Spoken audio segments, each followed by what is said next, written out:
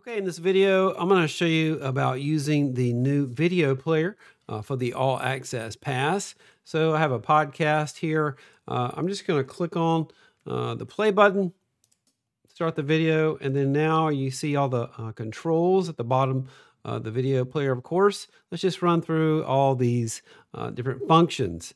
So you can go back 10 seconds here, you go forward 10 seconds here. You could also use the keyboard shortcuts, the left and right arrows, if you want to go back and forward just 5 seconds instead of 10 seconds. Play button, of course. We have the time you're at, and then the full length of the video time right there. And volume, of course, a keyboard shortcut. Just click M. And that's going to take the volume down if you want to do that. Now we have the A/B looping. If you just want to take any section of the video and loop it.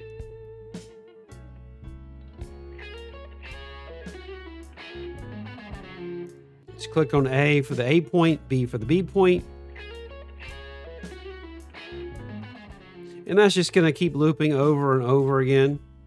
You can also A/B loop when you're in full screen mode, and you'll see the ABR right here in the right corner. So A,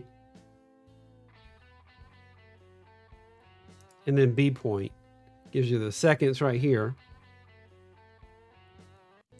And if you want to slow that down, you can come to the speed settings and do that.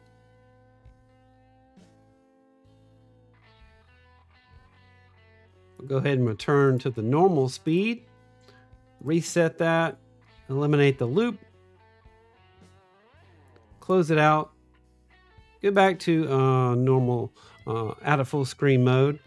You can just use the F keyboard shortcut if you want to go to full screen.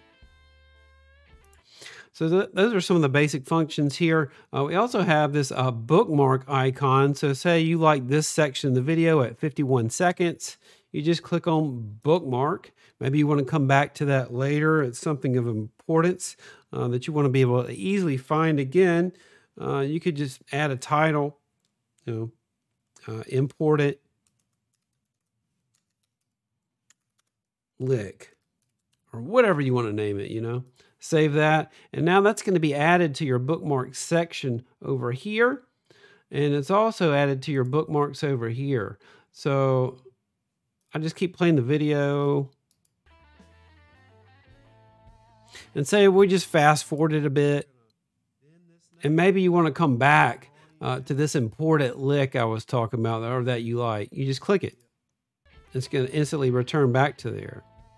So you can create a number of different bookmarks over here of sections that you like within this video. It's a almost 30-minute video. So if there's a few different sections that you really like, and you want to spend some time practicing them every day, you can create a number of different bookmarks, and so you can easily come back to them very quickly. So just say we have this section right here. You like that favorite part, So you come to this video, and these are two of the sections that you really like in this video. Want to spend some more time practicing on. Go ahead and start the video again. And so you can go back and forth between these without worrying about, what time you were at when that was occurring. Here. It goes real quick, and you can set up, 4, 5, 6, however many you want. You can also find all these bookmarks at your bookmarks page up here. So when you click on this link, it's going to take you right to that section, and then you just click the play button, and we're at that bookmark. So the bookmarks are really important, especially for the concept-driven videos. And I teach a lot of concepts from within these solos. And if you come across a concept that I'm teaching inside a podcast, well, you can just bookmark it and say, come back later. It could be something with technique, improvising. It makes it easier to come back to, and you can just start practicing it instantly. Okay, so that's the bookmarks. Next up, chapter markers. If you want to jump in between in any different lick or section of the video, you can easily jump to them. They're also listed here on the timeline, so you can easily jump to any lick right here. The resolution, if you're having trouble playing the video back, maybe you want to jump off auto and just, start at like 360p. We can flip the view of the video if you're left-handed. We have the speed options, 1, you can go from 5, 6, 7, 8, 9 to regular speed and up to 1.5 to 2 speed. Also have this zoom feature, but I'll tell you, the zoom to me works better if you're using the mouse wheel. If you're using a mouse wheel, you just do the scroll wheel. So it's a really cool feature. Just say, okay, you got this section. I can just zoom that in and drag it. And now I can really, really see what's happening. Maybe you want to see how close I play to the frets, how I'm holding my wrist. And maybe you want to see this other hand, how I'm exactly picking way up close. You can do that. Or maybe if I'm raking one of the notes and you can see exactly how I'm raking, I'm just using the mouse wheel to scroll back and forth, and then you can drag. You can also just click this X to get out. So that makes it really easy to see something. We'll go back to the solo, A-B, that lick. So we got that. Zoom in on exactly what I'm doing. And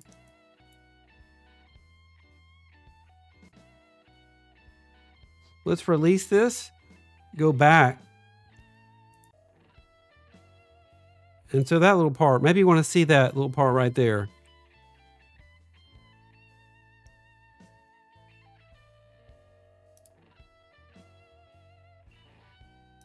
You can see that little bitty rake right there, really up close. Up, down. So the zoom feature with the mouse wheel works really well. You could also just use this little bar to zoom in. To me, it's easier with the mouse wheel. You could just zoom all the way in or whatever, drag wherever, zoom out instantly by scrolling the wheel. Okay, and the last thing I want to talk to you about is the picture-in-picture function. So basically, when you have a video here and you click the picture-in-picture, you're going to remove this where you can drag the video anywhere you like. You can also resize this, make it real large. I'm not sure if the browser dependent about how big you can make this video. Seems like it might be different in Chrome. I'm using the Brave browser, and you can resize it really large if you like.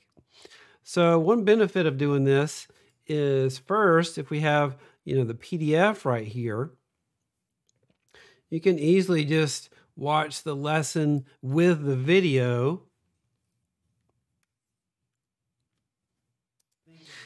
And as I'm going through it, you can just follow along with the PDF. You can see both pretty well.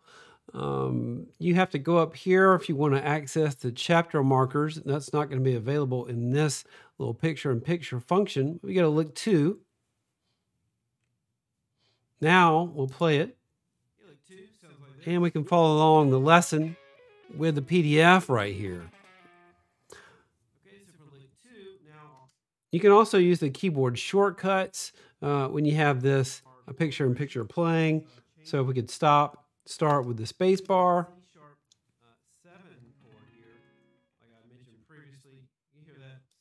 And you can also, like I said, use the chapter markers to go in between the video and whatnot. We can also use the keyboard shortcuts of left and right arrows to maneuver back between the video right here. So another cool thing about the picture-in-picture is if you want to browse the site, maybe check out something else, have this other tab open. You have to keep this tab open. We can browse the site. You could go to the forums, maybe ask a question about this video while you're watching it, keep it fresh in your mind. You can still keep resizing it. You want to put it over here in the corner, drag it. And maybe you want to have something else you're looking for that I'm referring to in this video. You can also browse other places other than my site. You go to some other website, you can still have this available. So maybe you want to check out something else. I don't know.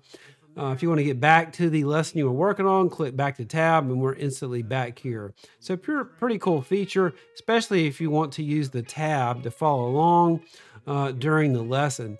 And like I said, chapter markers are still going to work. Okay, so that's the basic features of the new video player for the All Access Pass.